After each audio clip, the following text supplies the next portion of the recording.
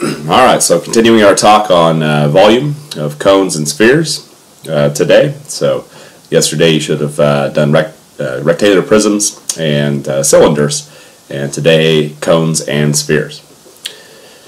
So we're actually going to start with this with watching a video. We're going to watch YouTube from YouTube. And so this video kind of shows why the volumes of cones and spheres are what they are. So I'll let this play and kind of describe what's happening during the video. So he's got a sphere, a cone, and a cylinder, and what he was just showing was that they're all of equal height. And if the height is equal for all of them, then what that means is that the diameter and the radius are the same, and that's what he's showing here as well. So, taking some dyed liquid from the cone, pouring it in to the cylinder that has the same height as well as diameter and radius. And then a second one.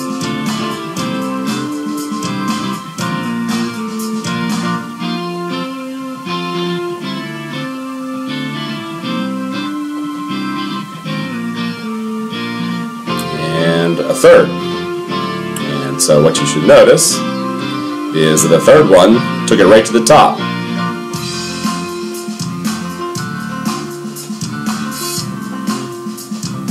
So that means that we can get 3 volumes worth of cones into a cylinder that has the same diameter and height. Now filling up the sphere and pouring the sphere into the cylinder.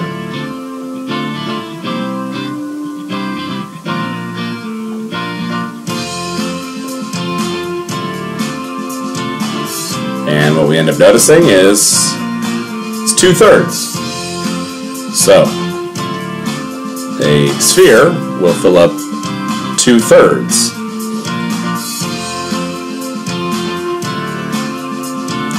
of a cylinder with equal height and diameter, and then just showing that the cone once again will make up 1/3 of it. And so if you were to actually add the volume of the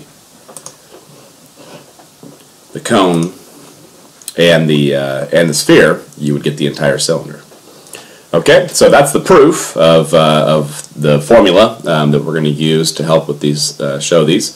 So starting off, volume of a cone. So as we just saw, a cone, it took 3 of them to fill it up. So that means that it takes up 1/3 of the space that a cylinder with the same radius or diameter and height would. Okay, so on a cone, down here at the base of the cone is our circle, so we have a circular base again, just like with the cylinder. And so we are going to be interested to get it in the radius, and then we need to make sure when we're given the height needs to be from the base all the way to the peak of the cone, so this measurement here, and that'll be our height that we use for that.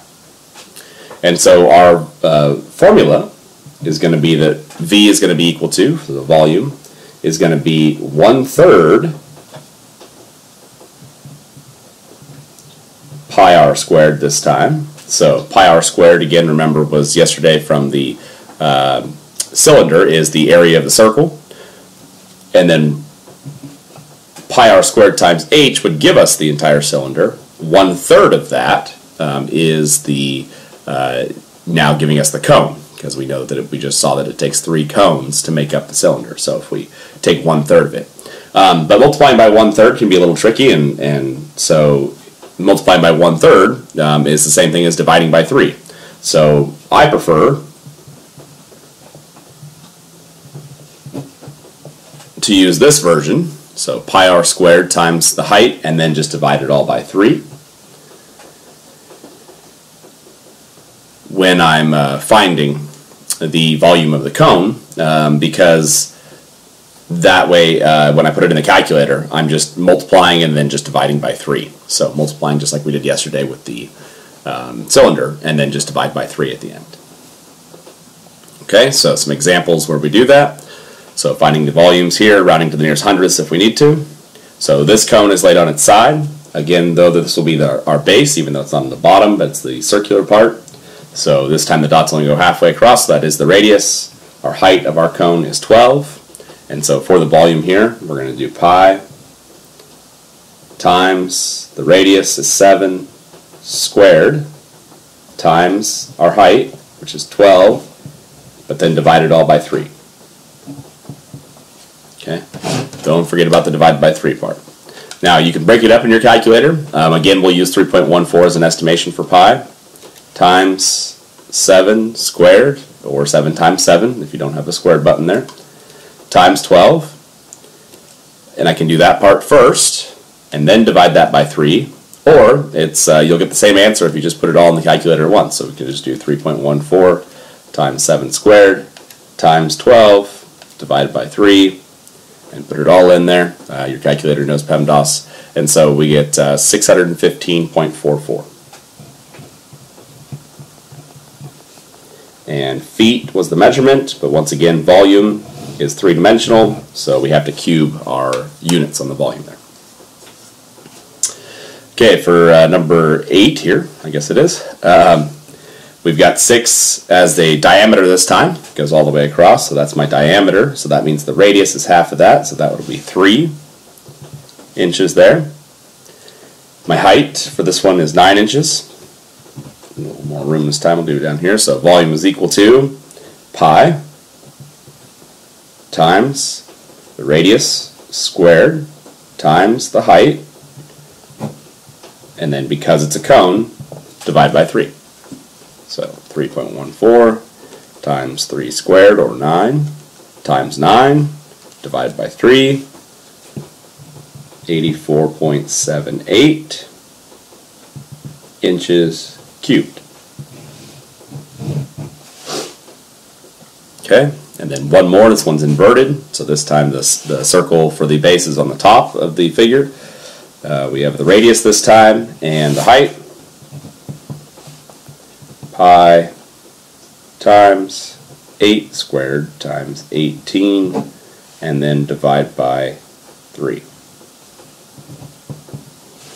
So 3.14 times 8 squared times 18, and then divide it by 3. And looks like we get 1,205.76 meters cubed. Okay, so that's volume of a cone. So now to go on to a volume of a sphere. Remember back to the video, when he filled the sphere up and poured it back into the cylinder, it filled the cylinder 2/3 of the way. So a sphere takes up 2/3 the space of a cylinder with the same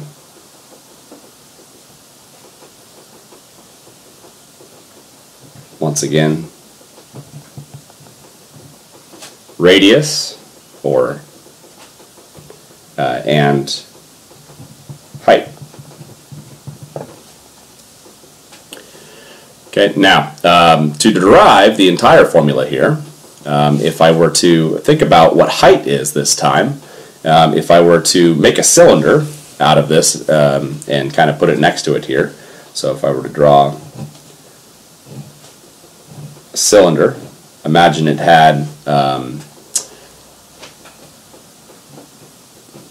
the same diameter and here, but what that means is that the height this time, instead of just being height and calling it height in the cylinder, or sorry, in the sphere, we're not actually ever going to have the height. But if I look at what it is, that the height is this time, is, since a sphere is circular all the way around, and basically if you took a circle and spun it 360 degrees, that's how you could make a sphere. What we're getting here is this distance all the way across. Well, this would be the diameter. And so when I go to multiply by the height this time, instead of multiplying by the height, it's just always going to be the diameter that I'm multiplying by. But remember, the diameter is 2 times the radius. Okay, so if I kind of put into words what I'm getting at here, the volume then of our sphere, if it's 2/3,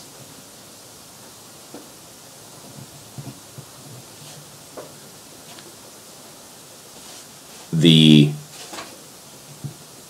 volume of our cylinder, which again is found by pi r squared times h, but remember this time h is actually the diameter. But the diameter, remember, is equal to twice the radius. So if I substitute in 2r instead of d there, now what I'm going to have is I'm going to have an equation or a formula that only has r in it. But notice that what I could then do is I could even simplify this even further. And so if I simplify it even further, multiplying the 2 out to the 2/3, because since those are both rational numbers, I can multiply them together. 2 times 2/3 actually makes 4/3 pi, and then the radius, since there's radius squared there, and multiply it by one more radius here, we would end up with radius to the 3rd power. Okay, so you can kind of use any one of these combinations of things, but the formula that we typically use for finding a sphere is the volume is equal to 4/3 pi r cubed. Or another way, again kind of more calculator friendly, is if I make the 4 and I turn the rest of this into a fraction and just multiply the 4 times the pi r squared, or pi r cubed, excuse me, this time.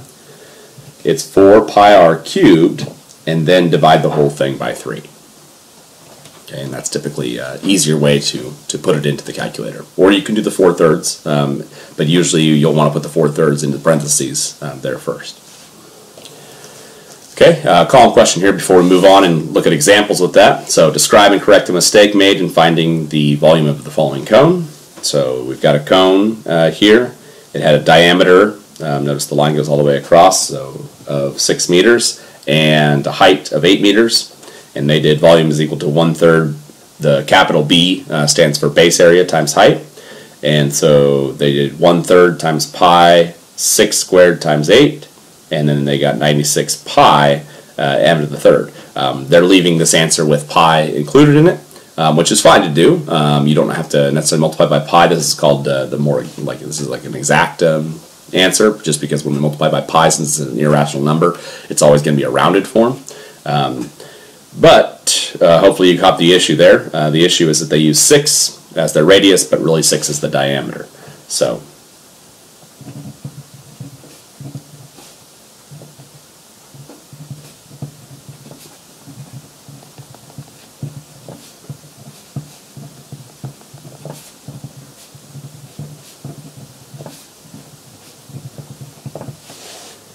need to cut the diameter in half to get the radius. So the proper calculation would be either 1/3 or pi times 3 squared times 8, and then divide by 3. And so proper volume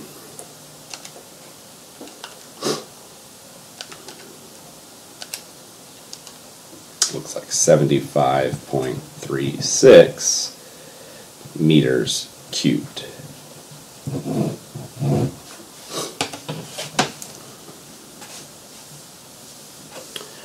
Okay, so we're going to transfer this formula for our sphere over to the next page because we're going to do a couple examples now. So for finding the volume of these, again, the formula that we're going to be using here is volume is equal to 4 times pi times the radius cubed this time, which remember means to multiply by itself 3 times, and then divide it all by 3. Okay, so when you're given a sphere, the only measurement you need is either just the diameter or the radius. But the one that we actually need in our calculation is just the radius. So if you are given the diameter like this, just like with the spheres just like with the cylinders or the cones, this is the diameter then. So radius then would be half of that. So this time that's 5 inches. So volume is equal to 4 times pi times our radius, which is 5, and this time again remember it's cubed, so to the 3rd power, and then divide by 3. Okay, so as far as putting cubed in the calculator, so a couple of options here. Again, you can just multiply it out by itself, so I could do 4 times 3.14 times 5 times 5 times 5, so that's one option, right? And then divide that by 3. So let's see, we end up getting 523 1/3 here. So I'm going to round to the nearest hundredth like it says. So that'd be 523.33 inches cubed.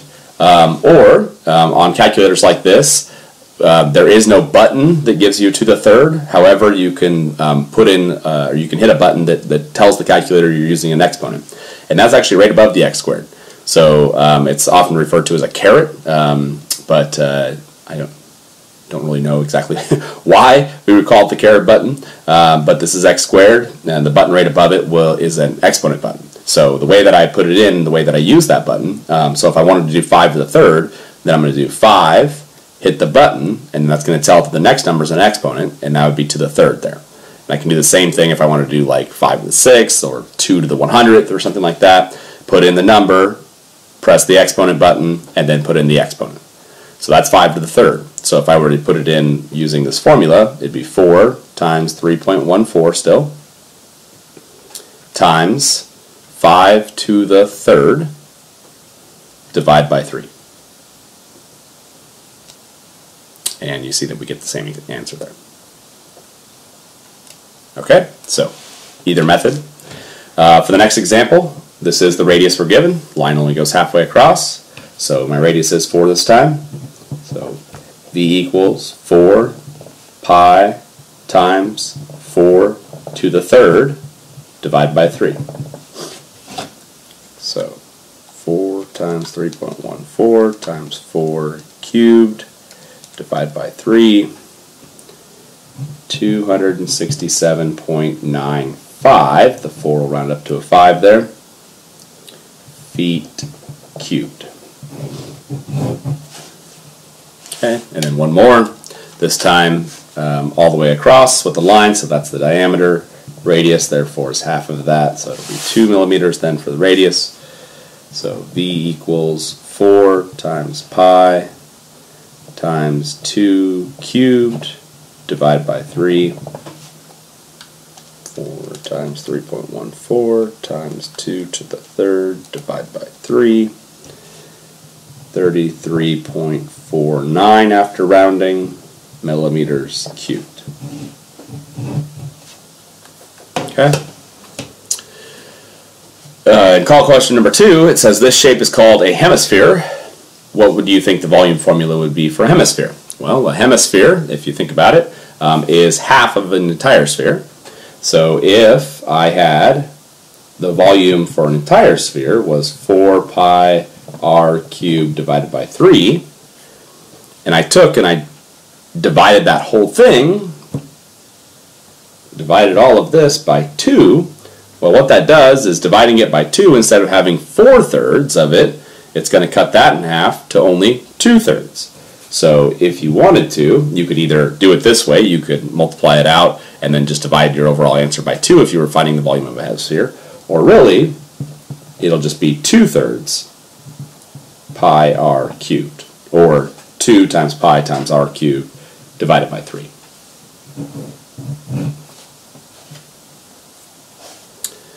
Okay. Do the same thing as yesterday. I'll put the conclusions in my completed copy of this, but maybe give you a chance to try to go through those there first before you take a look at that. In the summary, the volume of a cone is 1/3 the volume of a cylinder, and the volume of a sphere is 2/3 of it, the of equal base and height. And then volume formula, we're going to have for a cone, V is equal to either 1/3 or pi r squared times h divided by 3 for the cone. And for our sphere, as we saw, 4 pi r cubed, and then divided by 3. So the cubed in the formulas only shows up when it's the sphere. That's the only one that has a cube. So there's some people that start to get confused about when to use the cube and not. Only for the spheres do we have the cube. For the cylinders and the cones, it's just pi r squared, and then times the height, and then if it's a cone, divide that by 3. Alright, so there's a worksheet that goes with this. Tomorrow a review of, that'll just have a mix of all of the figures we've talked about, and then the quiz to follow from that. So reach out to me if you have questions about things. We'll be doing our live Google Meet tomorrow. I can help answer questions in person if you need it. So there we go, and good luck.